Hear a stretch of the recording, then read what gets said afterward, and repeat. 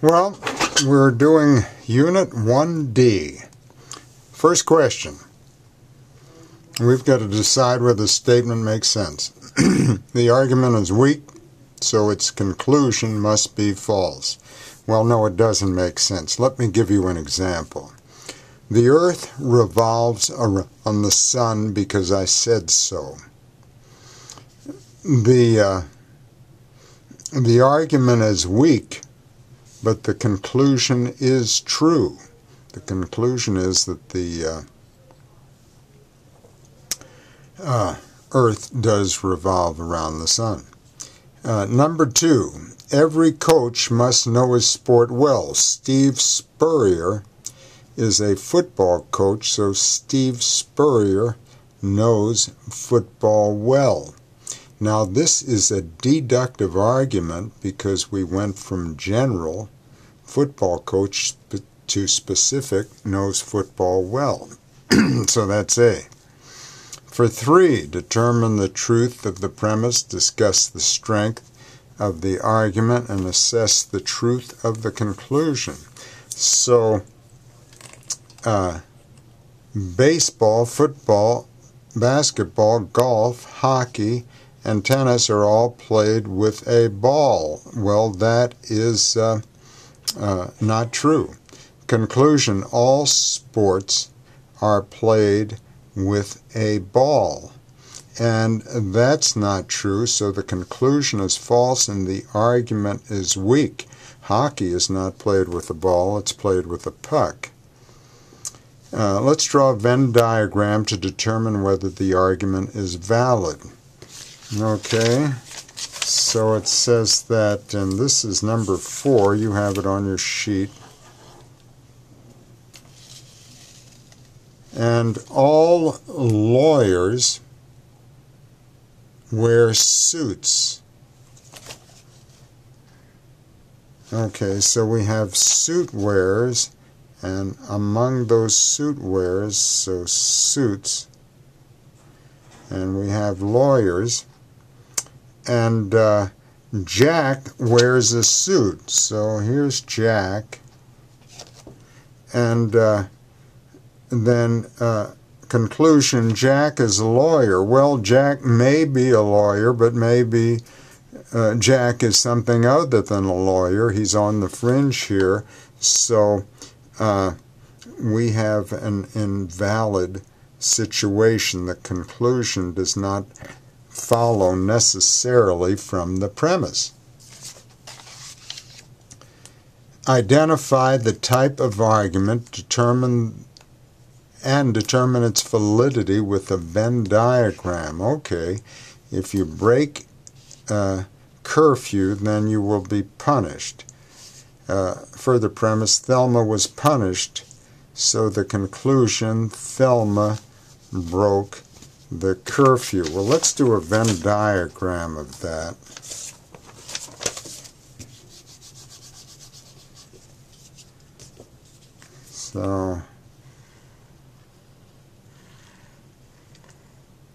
So here we have punished, and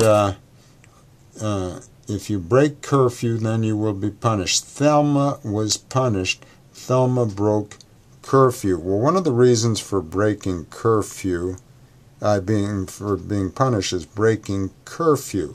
Now, Thelma was punished. Well, here's Thelma.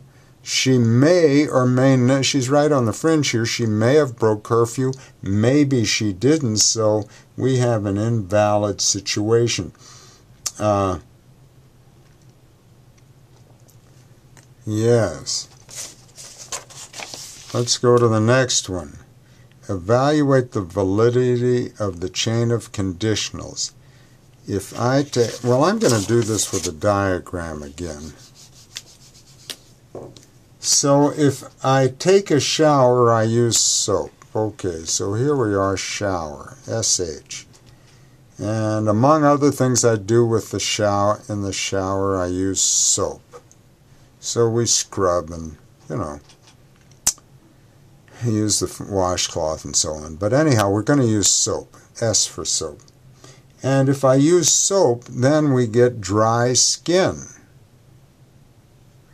So the conclusion is, if I take a shower, my skin becomes dry. Well, notice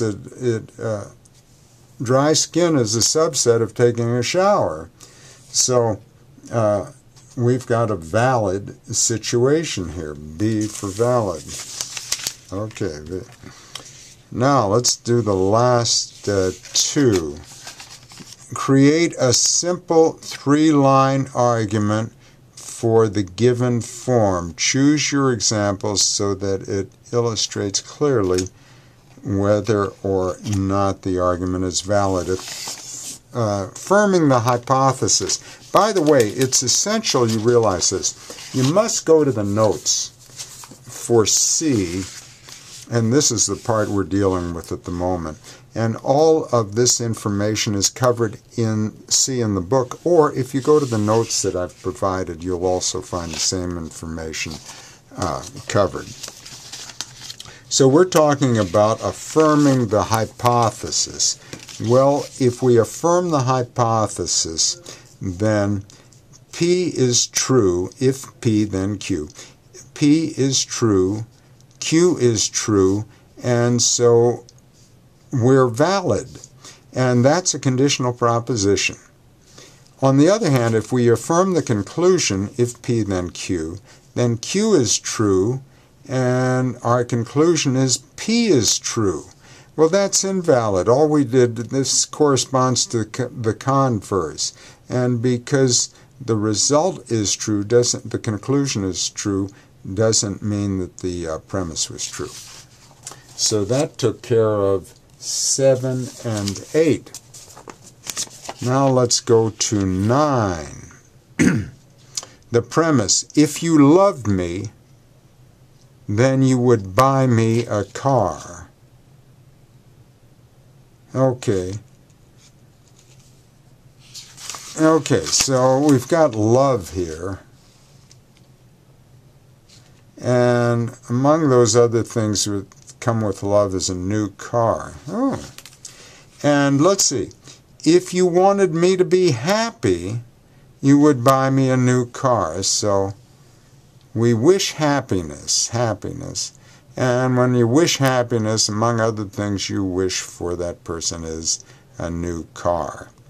So the conclusion is, if you love me, then you would want me to be happy. Well, happiness doesn't follow logically, at least in terms of this diagram, from love. The new car does, but not happiness. So we've got an invalid situation, B, invalid. And it's invalid because there's no clear chain to R. See, P and Q, P implies Q. P is if you loved me, then you'd want me to have a new car. R is if you wanted me to be happy, then Q, you'd want me to have a new car, you'd get me a new car. But there's no flow from P to R, so invalid. Number 10. Draw a Venn diagram to determine whether the argument is valid. Okay, so all snakes have fangs. So among all the creatures with fangs, there are snakes. Ooh. And so all snakes have fangs. So Terry's pet does not have fangs. So these are fanged animals. This pet's out here doesn't have a fangs. Thankfully. Terry's pet is not a snake. Well, I would say we've got a valid situation here. All snakes have fangs, and this creature doesn't have a fang, so clearly it's not a snake. So we're talking valid. Yeah. Now determine the truth of the premises, discuss the strength of the argument, and assess the truth of the conclusion. Well, the premises are all true. 4 plus 15 is 19. 18 plus 5 is 23. 36 plus 33 is 69. The conclusion, whenever we add even and an odd number, the result is an odd number. So the premises are true, the argument is strong, and the conclusion then is probably true. This is inductive. We're going from specific to general, so the best we can say is it's probably true. Premise: I get lower grades than my friend in math, chemistry, and English. Conclusion: my friend is smarter than me. Well, it's a weak argument, and it's not necessarily true. Here's why. You might get far better grades in other areas than math, chemistry, and English, better grades than your friends in other areas. So we're not going to use your evidence to determine how smart you are. Number 13, decide whether the argument is inductive or deductive. 23 plus 31 is 54, and so on. Therefore, the sum of two prime numbers is even. It's going from specific to general, so it's inductive. Finally, decide whether the statement makes sense. Your argument is sound, but it's invalid. Well, the truth is, an argument is sound if it is valid and its premises are true. So no, this doesn't make sense, and we're done.